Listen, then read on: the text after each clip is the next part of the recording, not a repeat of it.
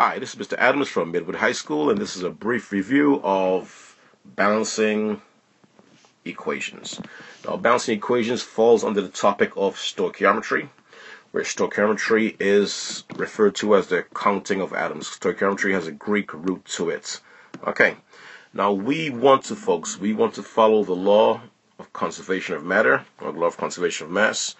Okay, where matter cannot be created or destroyed in normal chemical reactions.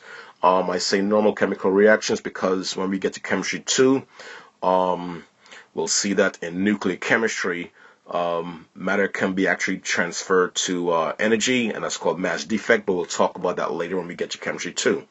Now, it's critical that we know, folks, that a reaction has two sides to it. A chemical reaction has two sides to it. It has the reactant side, which is the side over here. It also has a product side to it, and you know which side is which by finding out where the arrow is. This arrow is very important. Okay, it means something is created, something is made, something is yielded. Okay, so makes, created, or yield. That's your arrow that separates your reactant side from the product side. Okay, now simply what's happening in a chemical reaction, guys, is the fact that you have atoms. They are rearranging, okay, in terms of their electrons, and they are creating new substances. Now, the rearrangement is based once again on valence electrons.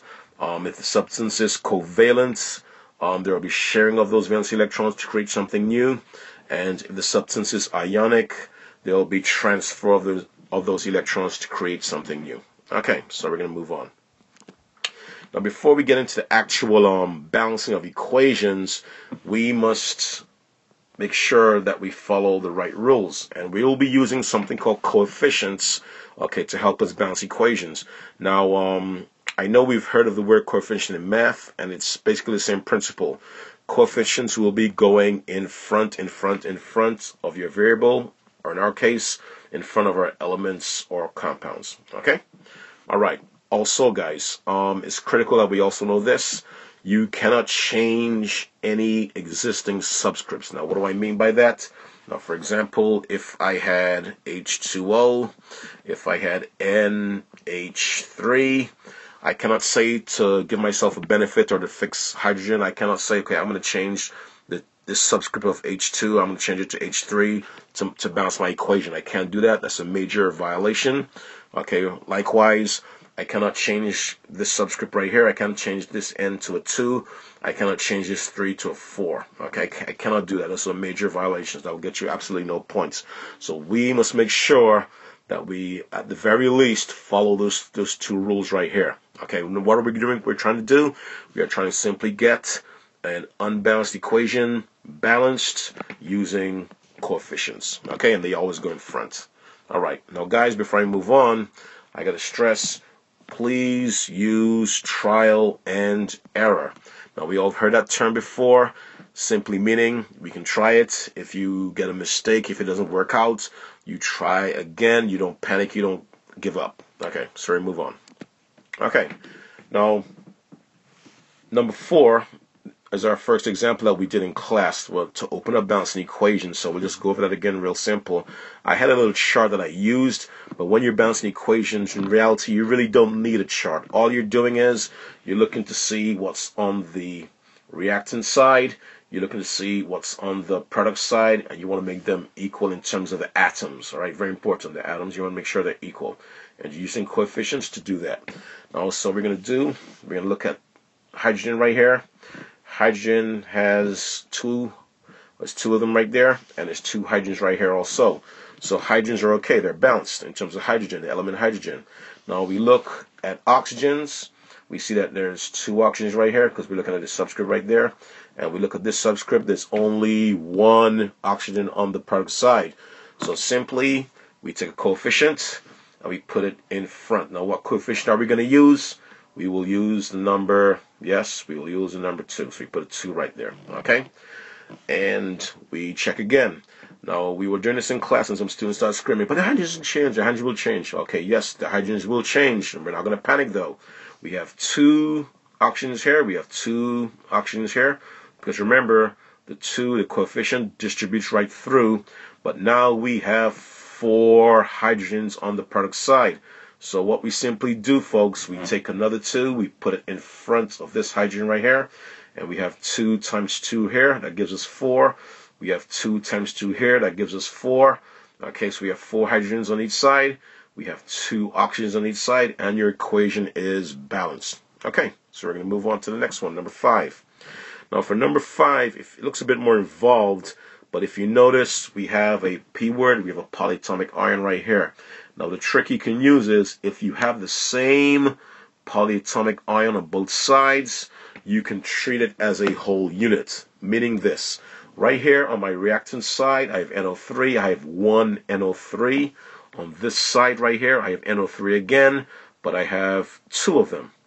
Okay, so I can say to myself, since I only have 1 NO3 on this side, I will put a 2 in front of it right here. Okay, so now I am balanced in terms of NO3s. Okay, I have 2 NO3s on each side. Now since I just did that, again, the 2 distributes right through. Okay, we have 2 AGs right here, okay, on this side, but we only have 1 here. So we're not going to panic. We simply put a 2 in front of the AG, giving us 2 AGs on both sides. And we check it again. Now we have 2 AGs, okay, on this side right here. We have 2 AGs right there, so AGs are fine. We have 2 NO3s. We have 2 NO3s, so NO3s are okay. And magnesiums, we have 1 magnesium and 1 magnesium. You only use coefficients where needed, folks. If you don't need a coefficient, you leave it, and it's understood it's okay. All right? And we're moving on. So what's going to happen with the rest of these numbers, 6, 7, 8, 9, 10? I want you to pause the video and practice it. Don't worry about making mistakes or whatever. It's fine. You learn from your mistakes. Okay, practice 6 through 10, and we'll work it out together. Okay, in this example, number 6, we have Al right here, and we have Al on the other side. And we notice that there's only 1 on the reactant side and 2 on the product side. So what do? Yes, we put a 2 in front of this guy right here, okay, to fix the ALs. So now we have 2 ALs on both sides. AL's fine. Now we can check the next element, which is Br. Now we have a little 3 right there in terms of the subscript, okay. But remember, we have this 2 which distributes right through, so that's 2 times 3, giving us 6 BRs on the reactant side. So we need to fix BR on this side. We only have 1 there, so we're going to put a 6 in front of this guy right here, okay, to fix our BRs. So right now, our ALs and our BRs are okay, all right? So we're going to check again, and we look at our Ks. We have 2 Ks right here, alrighty, and we have 6 right here, alright? So we're not going to panic. We say to ourselves, okay, we have 2 on one side, 6 on the other. So what we're going to do, we put a simple 3 in front of here, okay? So now we have 3 times 2 is 6, and 6 on this side, so the K's are okay. We have 6 BRs and 6 BRs, the BRs are okay. We have 2 ALs and 2 ALs, the ALs are okay. And let's check our SO4s. We have 3 SO4s right there, and we have 3 SO4s because it distributes right there, so it's totally balanced. Another way you could have done it, you could have started with SO4s. You could have said to yourself, okay, I have 1 SO4 right here, I have 3 SO4s right here, and put the 3 in front. That would have been also good. Okay, so either way you could have done it, so it's flexible. All right, the next equation has CH4, O2, CO2, and H2O. Okay, so let's check the carbons. The carbons seem to be okay with 1 and 1 on each side. We go to hydrogens. We have, it's hard a little bit to see a bit, but we have 4 hydrogens right there, and we have only 2 hydrogens here. So how do we do what we do? We simply put a 2 in front of the water molecule here, giving us 4 hydrogens on this side, because the 2 is going to multiply that subscript by 2, is giving us 4. We have 4 and 4. Hydrogens are okay. So right now, our carbons and our hydrogens are fine. Okay, we look at the oxygens. Now we see that we have 2 oxygens right here, alrighty. But we have to be careful on the product side because we have oxygen in 2 different places. We have 2 oxygens right here, and we also have 2 oxygens right here. All right. So 2 plus 2 gives us, yes, 4. So how do we get 4 oxygens on this side? We simply put a 2 right here, okay, and 2 times 2 will give us 4, all right? So that's our coefficient right here, the 2 in front of the O2 and the 2 in front of the H2O, all right? And you check it again, 1 and 1 carbons, okay, 1 and 1. We have 4 hydrogens and 4 hydrogens, okay, and 4 oxygens and 2 plus 2, 4 oxygens, okay, and that's done. Alrighty, so we move on to number 8. Now this number is a bit hard to see, but we have C3H8. We start with the carbons. We have only 3 right here, and this guy has just 1. Okay, so we simply put a 3 in front of this one, okay, to make sure that we have the same number of carbons on each side. Now we check the hydrogens. Now this guy right here, we have 8 of them, all right? And we only have 2 right here. So what do we do? Yes, we'll put a 4 in front of that hydrogen to make it 8. Now we check our oxygens. All right, once again, we see that we have just 2 right here. Not a problem, but we have to be careful again. 3 times 2 is 6, okay? And 4 times 1 is 4. Okay, so remember, there are oxygens on both sides, but we have 2 locations for oxygens on the product side, here and here. So we have to add them up. 3 times 2 is 6. 4 times 1 is 4. 6 plus 4 is, yes, 10. So we have 10 total oxygens on that side. How do we make this side 10? Simply put a 5 in front of that O2. That will give us 10. You check it again. We have 3 carbons, 3 carbons. We have 8 hydrogens right here. We have 8 hydrogens right here because 4 times 2 is 8. We have 5 times 2, 10 oxygens. We have 6 here and 4 here. 6 plus 4, 10 gives us 10 oxygens. That equation is balanced. Okay, now moving on. We have 8 carbons over here this time. So what we're going to do, we're going to put an 8 in front here. All right, giving us 8 carbons. Now, we're going to look at the hydrogens. We see that we have 18 hydrogens right here.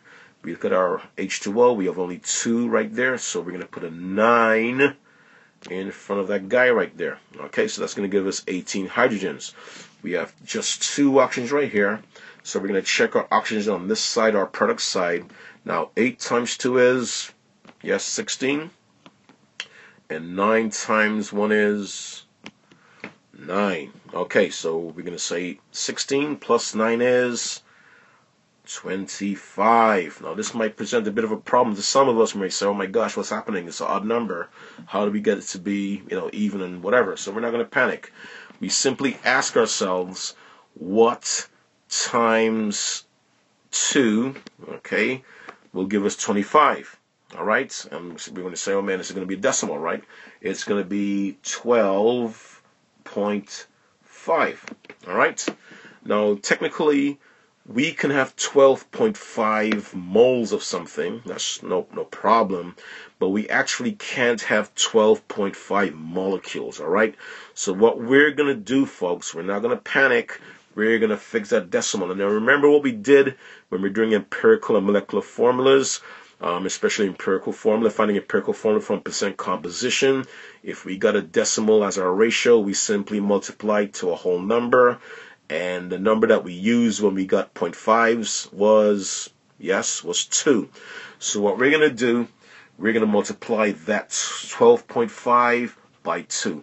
And as we said before, if you do something to one of the objects, one of the factors, we must do it for everything. So we're going to multiply this whole equation by 2.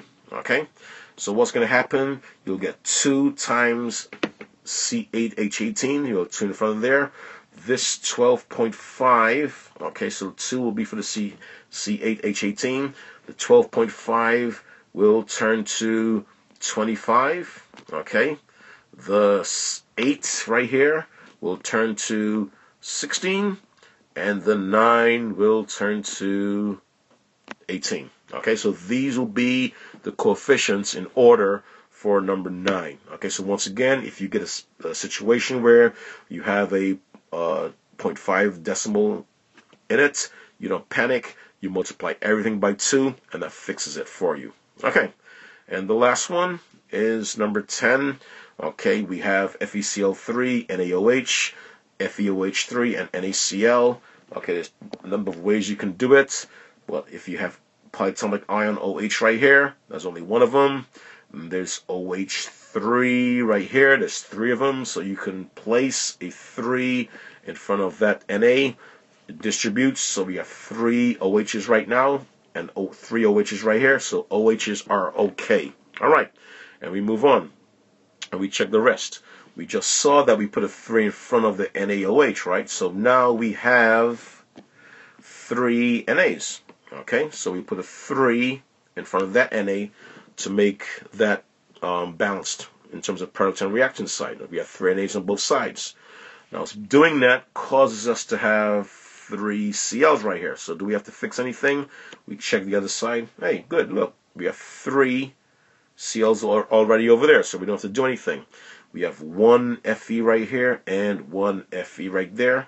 So our equation is balanced. So once again, we have 1 Fe and 1 Fe on each side. We have 3 Cl's and 3 Cl's. We have 3 OHs, 3 OHs, 3 NAs, and 3 NAs. And it's all balanced. So once again, folks, please use trial and error when you're doing balanced equations. If you do it the first time, it doesn't work out, not a problem. You try again. And as always, hard work plus sacrifice equals success. Please study, folks. That beats anything. And I'll see you guys soon in class. Take care.